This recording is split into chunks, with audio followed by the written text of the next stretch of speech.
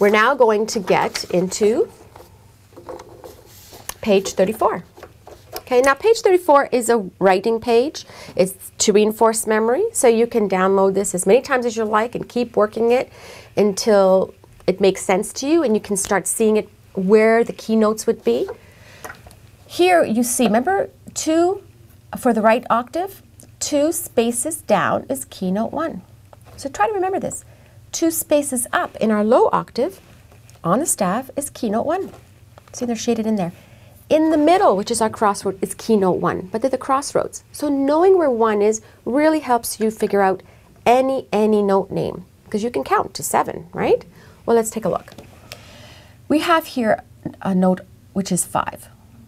Okay, so it's telling you here, right hand, they want you to do it for the right hand, which we know is going to be the upper staff with keynote 5. So keynote 1, this is an example, we're going to go 1, 7, 6, 5, and that's where I would have drawn my 5.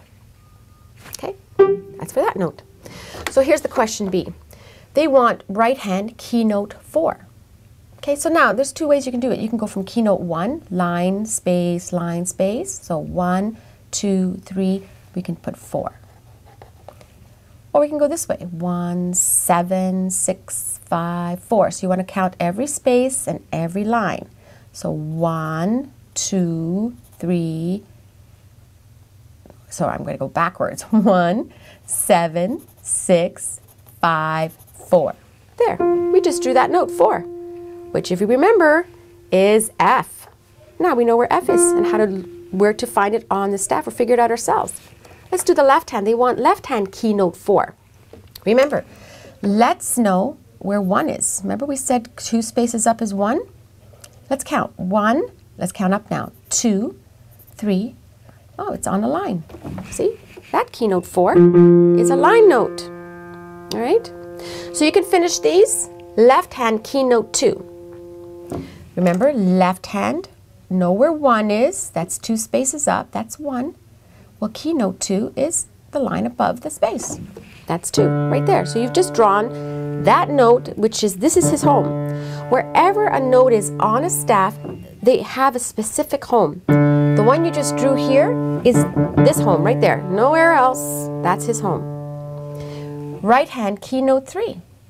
Here's your keynote, crossroads 1. Let's count, because this is a line. We know that this is going to be a space, line, space. So remember the ladder?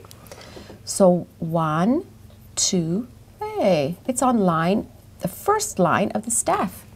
Line, space, line, 1, 2, 3. Now, if you see a note on line 3 or on line 1, the first line of the upper staff, you know that it's keynote 3. This is his home, and only there.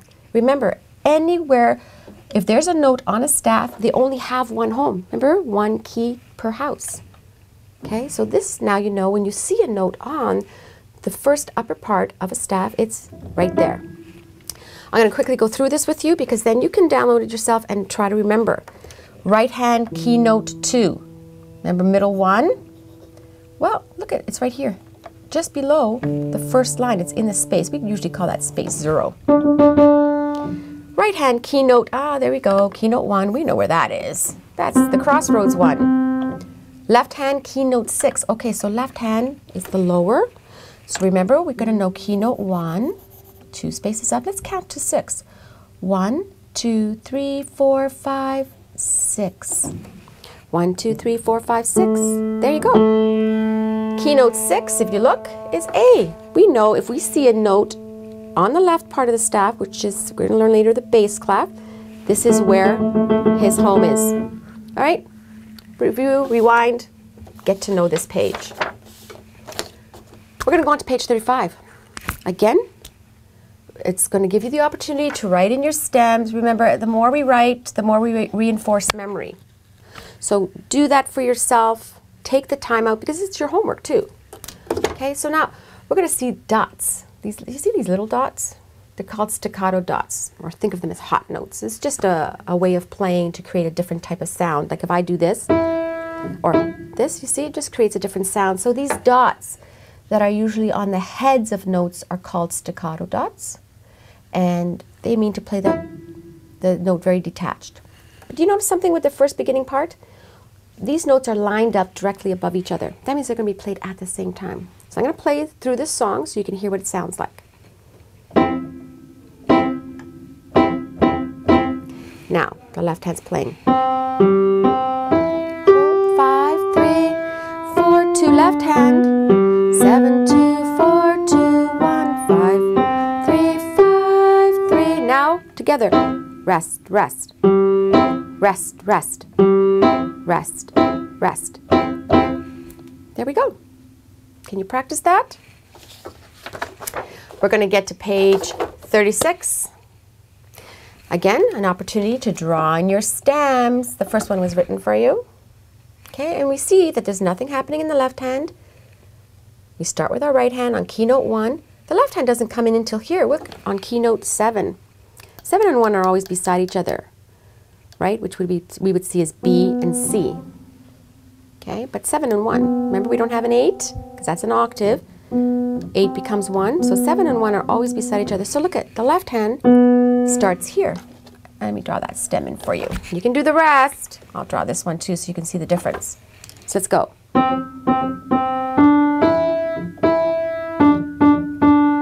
Great big whole note.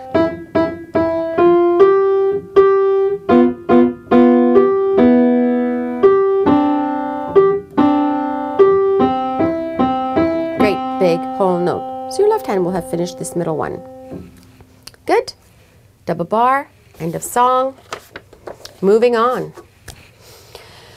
We now have my favorite sound. We see here 2 notes in the left hand played together. That's new. Okay, so what does it tell you? It wants the little finger on 6. It tells you here if you want to take a look to help you out. And your, okay, we're going above middle 1. You see how this was middle 1? We're going to count 1, 2, 3. So we borrowed. Our left hand's playing like this. So let's just play our left hand first. We're going to play this. Nothing. Now just that 3, which is E. Rest, rest. Now together.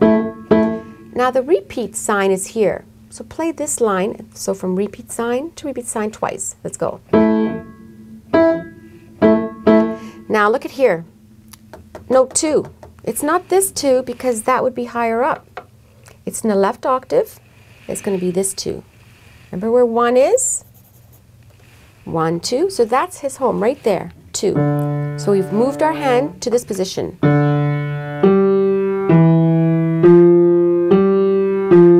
Nothing. Okay? Well, let's try it together. So I'm going to go like this.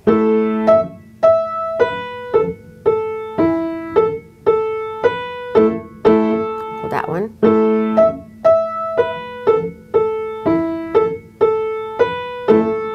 We're going to move our left hand.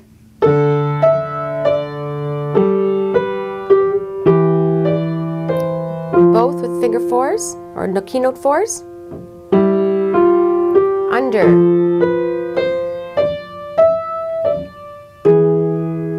Okay, so this is something new. You see how I turned my hand? Let's do that part. 3, 4, 5. Now we're going to go under with our thumb on keynote 6.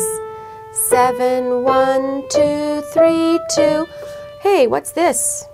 We're going to peek into the next page, but I'm going to show you right now. 5. This is a 5 sharp. Okay, let's learn about that. In Just Play, you'll see these type of stems. It's just a way to finish or tell you what type of beats they are without putting all the notes in, or the note heads. Okay, so we know that this means 1 beat, which stands for the quarter note. Well, let's peek into the next page to find out who that is. And what's new? So these are symbols in music that you will see. It's a B. This is called a flat. Okay, so let's take notes 6 and 7. So 1, 2, 3, 4, 5, 6, 7. Play it on the piano to hear the sound. Now, I'm going to put a flat in front of the 7. See, in front of him, I'm going to put a flat. Well, that means to play it a half step lower. So a half step, these all move in half steps. I'm going to play the black key. So look at, now I'm going to play 6 to 7 flat. See, there's 7. I lowered it. Flats mean to lower it. And it looks like a little B. All right, and that, just to remember that as being a flat. You're also going to see these. They looks like a tic-tac-toe sign, but it's a sharp. When you think of sharps, it means to sharpen something, to raise it, right? The opposite of flat. So let's play keynotes 4 and 5. Hear the sound. Now I'm going to see 4 and 4 sharp. Well, here's 4. Let's raise to play 4 sharp. You see? Now you hear the difference? 4 and 5, 4 and 4 sharp. Well, what if I said 4 sharp or 5 flat? Would 4 sharp and 5 flat be the same key? Yes. So you will learn that on keys it can have 2 names. All right, this would be known as F sharp or G flat. Okay, but don't worry about it. Just know where it is. You're just going to play. We're going to take you into a new position. It's called position 4. So our thumb's going to start here, and our left hand, we're going to keep it on position middle 1 here, like this. But if you look, our little one's going to be on 4 too.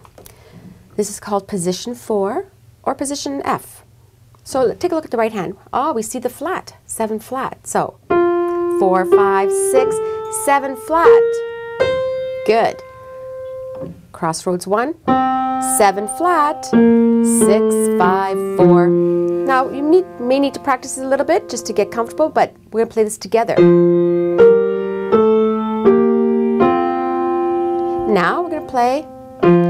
From here we went to 4, and this 4, you see it's the same 4, it's 1, 2, 3, 4, higher. And you can see that it's higher. So that's what we're going to play. We're going to play it higher. Okay, practice that, especially this part. Remember, these are finger drills. Finger drills are exercises for our fingers. You want to do that when you find all these position pages. They are drills to help our fingers get stronger. The old woman in a shoe. Again, we can draw our stems. And again, we're going to see here that we have running notes. You see the beam? So that's just to tell you the speed. All right, so I'm going to play the song for you so you can hear it.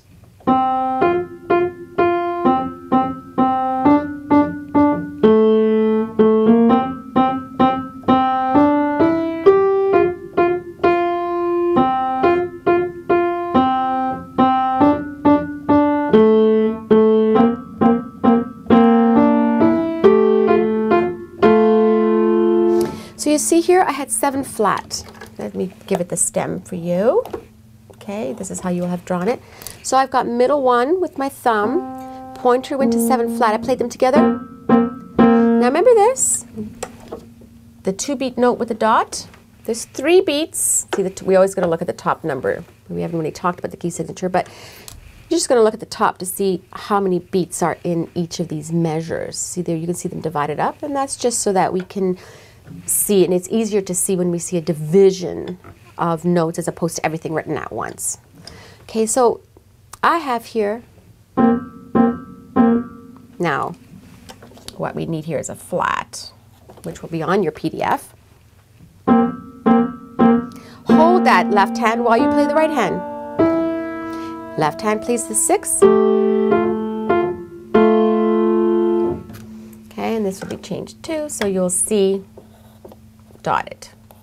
Okay.